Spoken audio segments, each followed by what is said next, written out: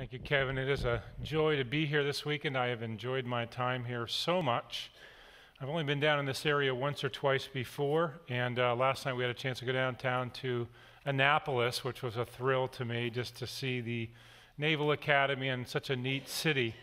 Where I pastored in New London, Connecticut was right across the river from the nuclear submarine base in Groton, Connecticut, so I had a number of junior officers in my church who are Annapolis grads, and so I thought, I always want to get down there and see that. We had a chance to see the beautiful campus, mostly from a distance because we didn't have security clearance. But, if some of you can get me in sometime, let me know. But we've enjoyed our time here this weekend. And Kevin and I first met each other, as he said, on the beach in Cape Cod because my younger sister was friends with his younger sister. And then we went to the same seminary years apart because he's much older than I am.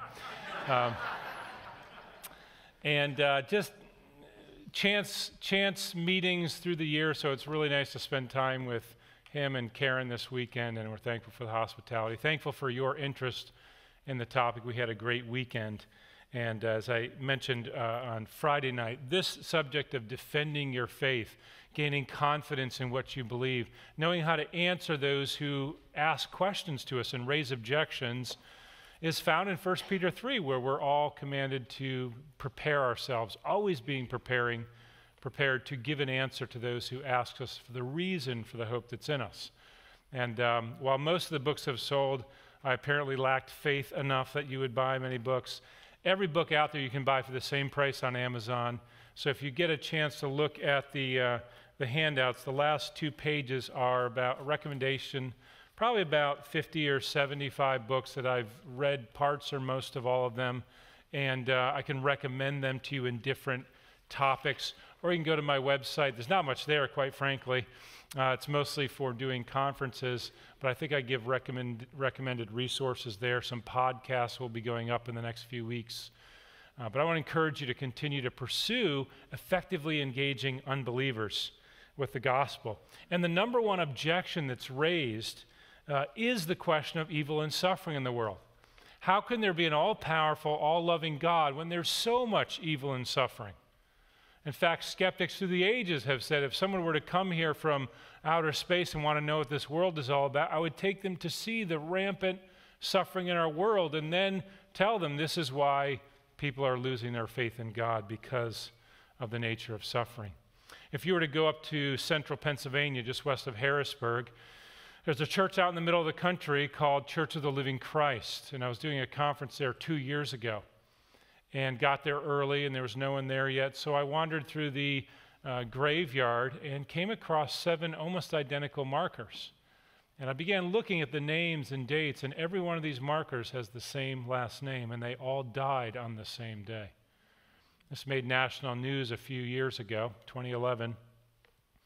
When an Amish farmer was out in the middle of the night delivering milk, and his wife was in the barn milking a cow, and one of the kids ran out of the house and said, "Mama, the house is on fire." And 7 children between 6 months and 11 years old in that family died in the fire on the same day. And when that made national news, people raised the question they always do in times of suffering: how can there be a God who would allow this kind of thing? What kind of God would let the world become this way? And the truth is, there is all kinds of suffering in our world, to the point that if you're aware of it, it is simply staggering. The genocide that is committed, the natural disasters that are done, the evil that has been brought upon humanity, that humanity brings upon itself, is overwhelming. And we have never lived in a time quite like this, where we can know within minutes of an event happening all around the world to know about and to see the scenes of what's going on. And this rightly bothers people. It ought to bother people. We ought to be raising the question that the psalmist does all through the Psalms: how long, O Lord, will this continue? Help, O Lord, save, deliver. This is a difficult objection that's raised. C.S. Lewis, the great British philosopher, theologian, literary figure, wrote this in one of his books: when you're so happy you have no sense of needing him, so happy that you are tempted to feel his claims upon you as an interruption, if you remember yourself and turn to him, talking about God, with gratitude and praise, you will be, or so it feels, welcomed with open arms. But go to him when your need is desperate, when all other help is vain. And what do you find? A door slammed in your face and a sound of bolting and double bolting on the inside. After that, silence. You may as well turn away. The longer you wait, the more emphatic the silence will become. Why is he so present, a commander, in our time of prosperity, and so very absent, a help in time of trouble? Lewis wrote this after his new bride, his wife, died of cancer. If you read the book of Grief Observed, it's heart-wrenching. And maybe you've experienced that kind of thing. Maybe you know what it is to endure great pain, endure loss, maybe loss upon loss. Suffering at the hands of some other evil person, suffering sickness. This world is full of evil and suffering, and it raises the good question, how can God be good? So what we want to do, if you have the handout from this weekend, I want to break it down. Here's how we answer those who ask us this problem. Now, there is an internal theological answer if we were just Christians talking about how do we figure this out. The Bible is rich with explanation of the character of God, the workings of God, which help us understand why God does this. But when you're talking to someone who doesn't know Christ, how do we answer this objection? It's a tough one. And what we need to do is begin by examining the assumptions behind this question. So that great final scene, or one of the final scenes from The Wizard of Oz, when Dorothy and her company arrive and they see the wizard and he yells at them, tells them, not giving you anything, and go away. And Toto runs over and pulls the curtain back. And the Wizard of Oz is really just a little old man pressing buttons and pulling levers. And suddenly that which seems so awful and terrible is reduced and diminished and disappears. When people ask this question, sometimes as Christians, we don't know how to respond, and that's what we're going to talk about this morning. But I want to start by noticing the assumptions in this question. First of all, it assumes that suffering is necessarily bad. That is, this question of how can there be so much evil and suffering in the world, when Christians claim that there's an all-powerful, all-loving God, it assumes that suffering is bad. But think with me for a moment. If the Christian God doesn't exist, let's take the worldview of evolution. If this world came about through blind time and chance, through natural processes that are unguided by any intelligence, the question I have to ask is, why is suffering bad? Natural selection works by eliminating the weak. The strong overpower the weak. Therefore, when trouble happens, when tragedy happens, when people die, they get sick, if I'm a consistent evolutionist, I should stand up and applaud natural selection. But no one does, do they? When people lose someone close to them, they grieve. When great tragedy happens, we ask, why, God? And the reason is because we're made in the image of God. And we cannot escape the reality that deep down inside we feel that that's not the way it's supposed to be. And that feeling is correct. The world is not the way it's supposed to be. But if you believe in natural selection, it's exactly the way it's supposed to be. There's supposed to be suffering. The strong is supposed to defeat the weak. We don't go out in the Serengeti and say, why, oh Lord, the zebras are dying at the hands of the lions. We know that's the way it's supposed to be because that is brute nature. And yet, even those who would want to deny God think there should be meaning. This should make sense, and it doesn't. Notice another assumption. People assume that they are basically innocent, so that suffering is somehow unfair. How could this happen to me? I mean, haven't we all said this before? Lord, I'm trying to be a good person here, and you're making it really hard. Or, Lord, I've already told you that I'll give you my life and I'll serve you, and why are you bringing difficulty? In other words, we tend to think that we're good, and in the world at large, people question why I don't deserve this kind of suffering. It's also assumed that suffering and evil cannot result in good that make them worthwhile. That is, sometimes we think that suffering is always bad, and yet look at the case of Johnny Erickson Tata, if you've heard of her before. Christian girl at the age of 17 was diving into a lake, hit her head, broke her neck, and became a quadriplegic. And we just passed the 50th anniversary of her accident last year. And yet the fruit of this woman's life, helping literally millions of disabled people around the world, influencing governments, bringing relief, bringing supplies to disabled people around the world, has been an incredible blessing. And so we tend to think suffering can bring no good, and yet it clearly can in this world. It also assumes a number of other things. It assumes that there is a difference between good and evil. When a skeptic, for example, someone who has no religious commitment, doesn't believe in God, says to me, how can there be evil, or how can there be a good, loving God, powerful God, when there's evil and the suffering in the world? I tend to say, what do you mean by evil? And they say, bad things. I say, well, I don't know what you mean by bad things in your worldview. And I ask them, would you distinguish between good and bad? Because there's a difference between good and bad that they're assuming, and they would say, oh yeah, there are some things good, some things bad. And I say, well, how do you tell the difference? In other words, that question assumes a moral law by which to judge evil and suffering. And then they say, well, we all know that some things are right and some things are wrong. And I say, how do we know that? So they assume that this moral law ought to be known and ought to compel people. Like, have you ever said to someone, you shouldn't do that? If they were really tricky, they'd turn around and say, why not? Well, the rules are against it. Well, who made the rules? When your kids are young, who made you the boss, right? And all you got to do is say those magic words, Mom said. That's it. But this question assumes that there's some moral law that we all ought to know and ought to compel us. But if there is no God, my question is, where's this moral law coming from? And it also assumes that there is meaning to the events in the world and to the suffering of people. Folks, if there is no God, suffering has no meaning. That's just the way the world works.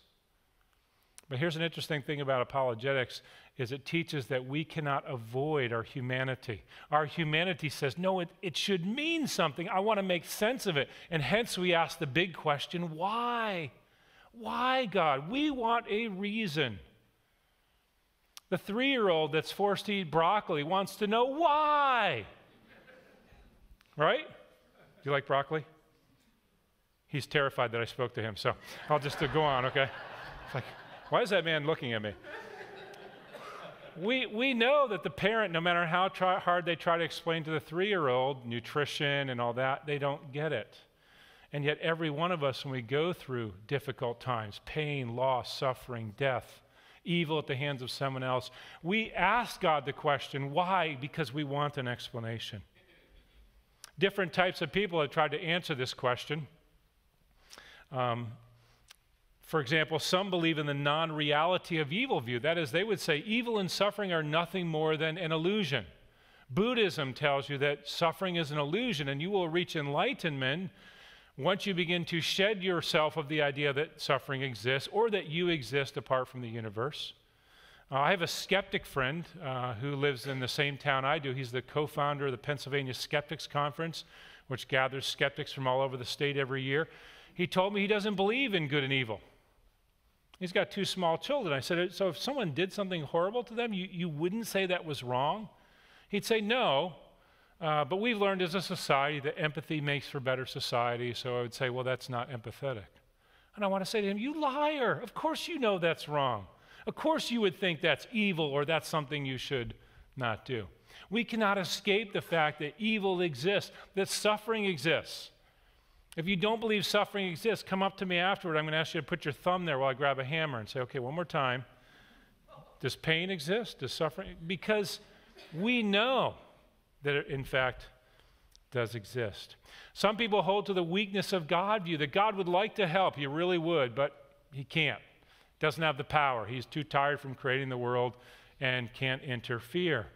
Along with that, some would hold the free will views that God cannot interfere with man's free will without impinging on it. In other words, God would love to help you, but he doesn't want to step in and overstep his boundaries, so he's going to have to just let people do what they do. And that sounds good, and it does relieve some theological tensions, but as soon as you open the Bible, you realize God impinges on our free will all the time. Think about Paul's conversion. He's on his way to persecute more Christians. That was his life's goal. And Christ appears before him, throws him off his horse, and confronts him. When you were saved, it's not because you put 2 and 2 together. It was logical. Jesus made sense. Sign me up. No, it's because the Holy Spirit began to convict you of your sinfulness, of your guilt, of your tenuous position in the wrath of God. And then he opened your eyes to see Christ. And in faith, you repented of your sin. You responded to Christ. God broke through. Think about what happens when we ask God to save someone. Lord, please save my friend. But don't impinge on his free will, God. Just somehow do that. No, we're asking God to open his eyes, to see his sinfulness apart from the work of the Holy Spirit. That will never happen. Sin, we love our sin in the unsaved state.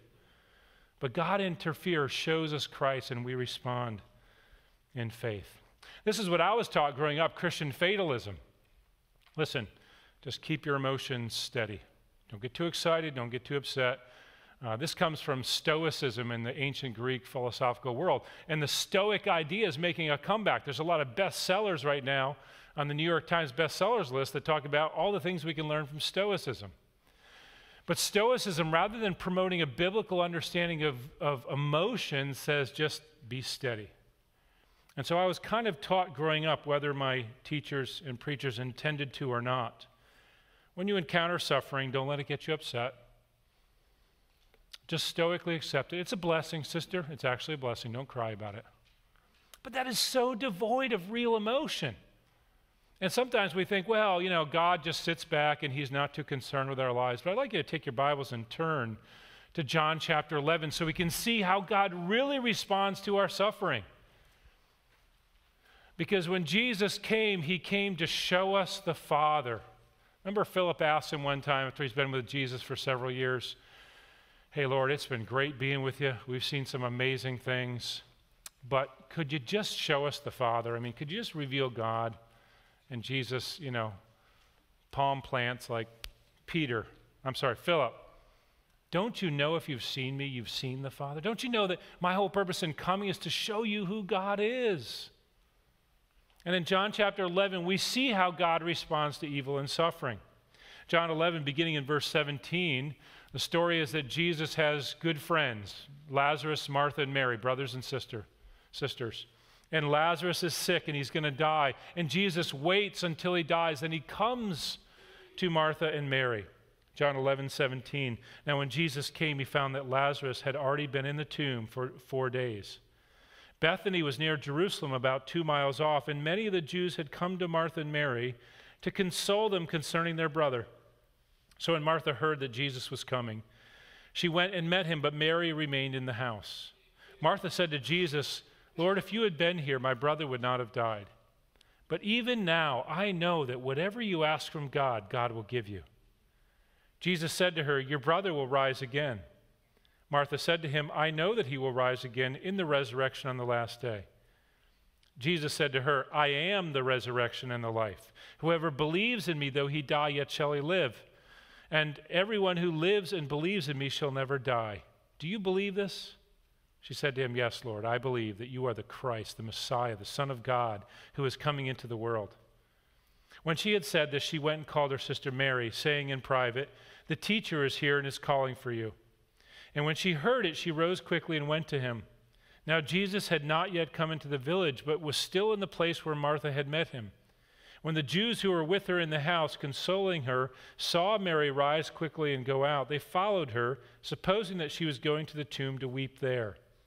Now when Mary came to see where Jesus was and saw him, she fell at his feet, saying to him, Lord, if you had been here, my brother would not have died. Notice Mary says the same exact thing as Martha.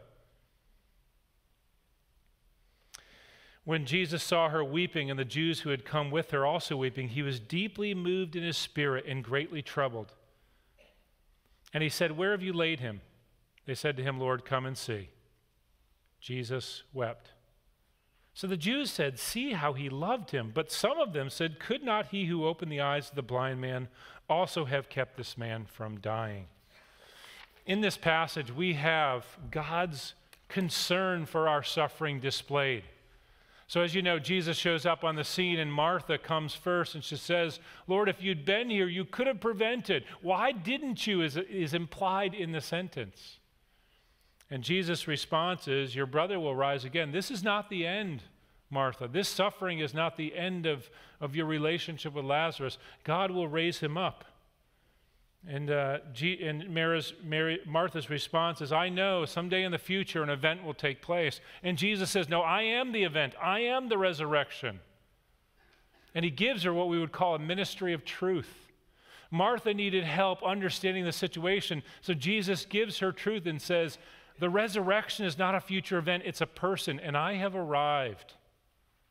I always wondered why Jesus didn't kind of saunter into town, calm down everybody, I'm here, Shazam, and Lazarus comes out of the tomb, because that's what Jesus is about to do, right? He's going to raise him from the dead. But notice Mary comes to Jesus, she says the same thing, and Jesus responds differently. Mary's weeping and says, Lord, if you'd been here, my brother would not have died. And Jesus' response is to weep. He didn't sniffle. He didn't get misty eyes. He wept. In the ancient Jewish world, weeping was loud wailing and moaning in sorrow. See, that shows the heart of God, that when you're going through difficulty, when you're suffering, when someone you love is dying, when you're enduring high school, can we be honest, one of the worst times in life? When you're enduring that, when you get a bad report. I was in my late 30s when I went to the doctor for a blood test and for cholesterol, because I thought I probably ought to start paying attention to that. And they came back and said, Mark, you have end-stage renal disease, and you're going to need a kidney transplant within the year. I was like, you must have missed out the blood test. I'm doing fine. I can still dunk a basketball. So you must be wrong. They said, no, you're very sick. You don't know it. Your blood pressure was really high, which I did know, but didn't think that was important. And I got really sick over the next few years, and they were able to hold off my transplant. But 8 years ago, my brother-in-law donated his kidney. And within a day of the operation, I felt better than I'd felt in years. I'm in good health now. But I don't know why God brought that into my life. It was really difficult those last few years. I was teaching full-time, working on my doctorate, coaching my kids in sports. And my wife lived with the constant thought that I could die.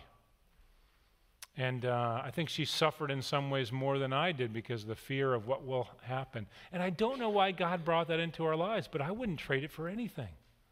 The things God worked in my life through that suffering were priceless. And here in this story, Mary is brokenhearted, and Jesus shows her, here's how God feels about your suffering. Jesus weeps. Even though he's about to raise Lazarus from the dead. That's how God cares about suffering in this world. Some people say, well, why doesn't God just wipe out all the evil in the world? It's because evil is not an atmospheric condition. It's not like smog. Evil resides in the human heart.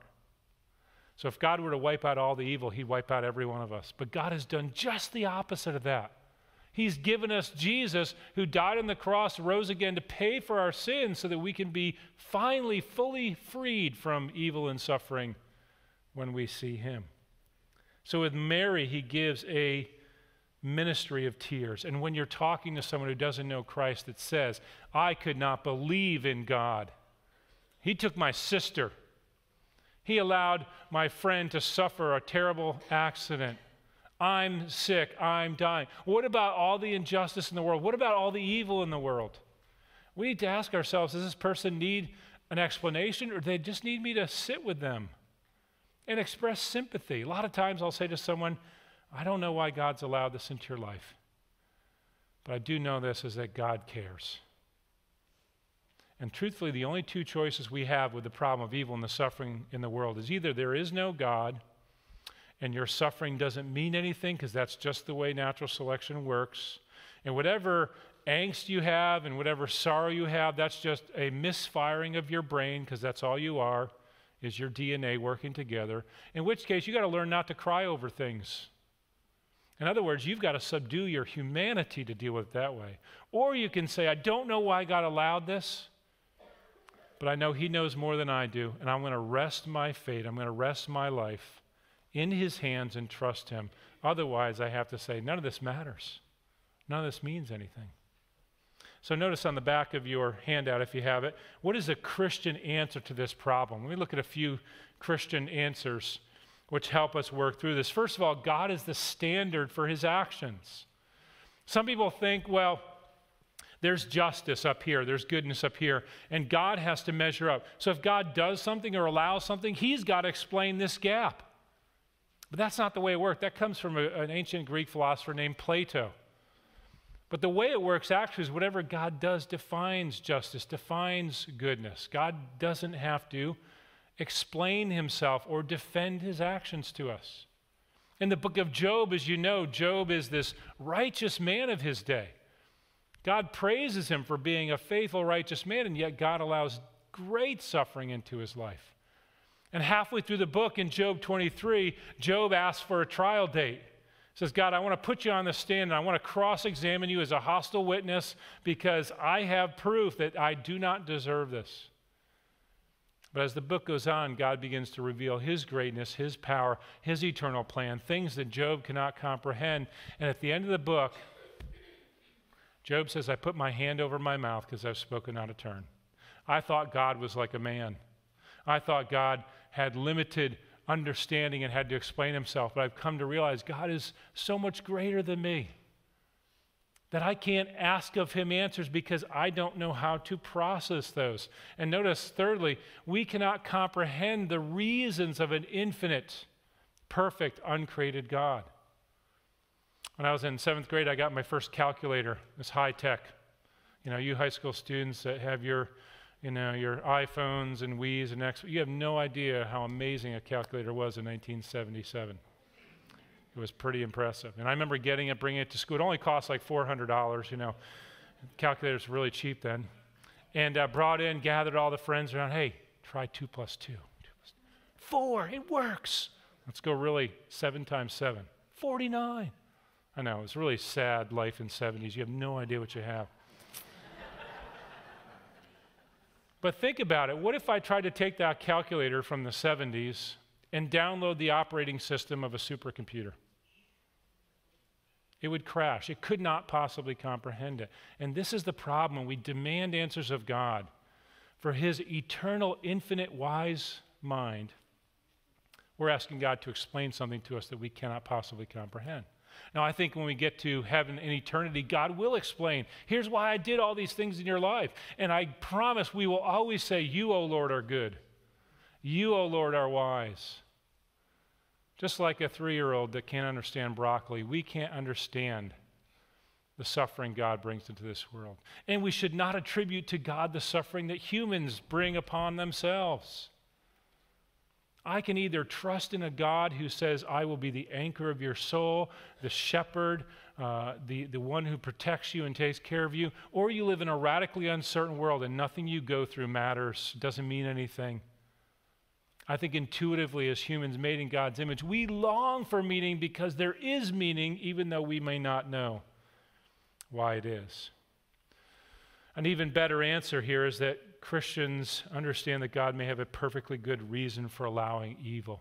The standard atheistic view, developed hundreds of years ago by Scottish philosopher David Hume, says not that there's not enough evidence for God, but he pins the argument against God on this issue of evil and suffering. And the argument assumes that God could not possibly have a reason that we don't understand. But we need to realize that with man's limited understanding, we cannot know whether or not God has good reasons. And based on all the God promises God gives us in the Scripture, he encourages us by faith to trust him. And here's the big issue. If God took care of my biggest need, see, my biggest need is not physical health. My biggest need is not freedom from suffering or difficulty. My biggest need is to be made right with God because I'm a guilty sinner, separated from him because of my sin, headed toward eternal wrath. My biggest problem is not the immediate here and now. My biggest problem is relationship with God. And he has taken care of that. God took care of that when Christ came and died on the cross. And if he's taken care of that, won't he take care of me through difficulty and suffering? We don't always know why. It's 12 years ago yesterday, my mom died after a car accident. She had just moved to be near us in Pennsylvania. She was a young 62 years old, which now seems really young because I'm in my 50s, but for you young people in your teens, it's like, whoa, that's too far. I don't even know if I want to live that long. I know. I thought that way too. But my mom was young. She was actively involved in the lives of my kids and my niece and nephews. And one day she was on her way to come to pick up my wife to go shopping, and she never showed. And she crossed a busy road in her car, and a work truck just T-boned her. She was unconscious. They flew her to the University of Pennsylvania in a helicopter. We got down there, waited 7 hours while she went through emergency brain surgery, and the neurosurgeon came out and said, we're just going to have to wait and see. We don't know what's going to happen. At the time, I was teaching a graduate-level bioethics course on end-of-life issues, and I was having to live it. We waited 5 days, sat by her bed, a lot of muscle twitches. We thought maybe she's waking up, but after 5 days, the surgeon came in and said, there's no brain activity. Your mom will never wake up, and you have one of two choices. You can either put her in a nursing home on the ventilator, and eventually she'll catch pneumonia and die, or you can remove life support from her and let her go. And we agonized, like, Lord, this does not make sense. We made the decision to remove life support and let her go, and so 12 years ago, yesterday, she died. And to this day, none of us know why God did that. And the truth is, much of the suffering and pain and loss you experience in your life, it's not going to make sense. But as I said, you have the choice either to trust a loving, powerful God who says, I don't do anything without a reason, or you live in a radically uncertain world, and none of that matters anyway. See, the Christian answer validates that suffering is genuine, yet not meaningless. And in this passage, we see that God grieves over evil and suffering. Jesus weeps, but notice there's also a very interesting phrase in verse 33. It says, when Jesus saw her weeping and the Jews who had come with her also weeping, he was deeply moved in his spirit and greatly troubled. Verse 38, then Jesus deeply moved again. This word in Greek literally means he bellowed in anger. He went, ah! Because he was grieving over the curse of sin which rests on this world. Because that's not the way God made the world. God made the world perfect. Adam and Eve brought a curse, and we live under that curse, and we inherit original sin from Adam and Eve. We too are sinners. And yet God does not leave us in a curse. He does not leave us in unbelief. He sends Jesus to die for us. But God grieves over suffering. And God himself experienced the greatest suffering in order to ensure an end. In other words, what Jesus did on the cross took care of our biggest problem, our eternal destiny, our separation from God, so that when a person repents and believes in Christ, that is made clean, that is made clear. And no matter what else we suffer, this is the comfort of the Christian. No matter what we endure in this lifetime, we know that when we close our eyes in death, that we open them in eternal bliss because of what Christ has done for us, not because of what we have done. Ultimately, then, only the Christian worldview has grounds to call evil what it is, to see evil as really destructive and as awful as it is, and to provide hope for future judgment on those who perpetrate evil. By the way, if you believe in just a godless world evolution, no one who does wrong will ever be punished for it. Oh, you could try to sneak karma in there, but now you're really not really skeptical anymore. God says, I will judge evildoers. Those people in the world who do horrendous things, who bring evil upon people, or who just simply sin and rebel by saying, I don't need Jesus, I can get to God on my own. God will deal with those someday. God hates evil and has nothing to do with it. We don't have a world in which there is a yin and yang, the dark side and the light side of Star Wars. We don't have a world. We have a world of an eternal, perfect, holy God who hates evil and will someday do away with it. Because evil is the enemy of God and all he has made. And God will someday put down his enemies. Non-Christian views minimize evil. They reduce, my skeptical friend says, I think the world's getting better. I'm like, what are you reading? Open your eyes. Ultimately, God overcame evil by the death of his Son. So what do I do when I encounter someone who raises this question? First of all, always show sympathy. Say, I really don't know why God allowed it. I am so sorry that you're going through that you suffered the loss of that loved one, that you're enduring that difficulty at work or the difficulty of your marriage. Show that you care because Christ cares. And then say, like, I don't know why God's allowing, but I do know he cares, and can I show you the heart of Christ? Take them to John 11. Show them that God cares, but also show them you have a greater need than just this suffering. You need to be made right with God, and Jesus provided that for us. And my friend, there is no greater answer because the Bible says someday God will make all things right. I'm so thankful for that. And on those who put their faith in Christ, God will show mercy. If you're a believer, you will never suffer the just wrath of God because Christ took that for you. And we need to spread the good news of the gospel of Christ and be able to answer these questions because this is the reality in a broken world. Are you ready to give an answer? Let's bow our heads and pray. God, we're so thankful for the truth of your word, for Jesus who came and settled our debt with you. And I pray that you would make us vocal sharers of the good news of Jesus. It is good news. This world is not the end. Someday you will make all things right, and you desire that all people come to repentance. Help us, Father, to care enough to open our mouths and speak, to share the good news that souls who are struggling, people who are suffering might find in Jesus, the good shepherd who cares for them. We pray all this in Jesus' name. Amen.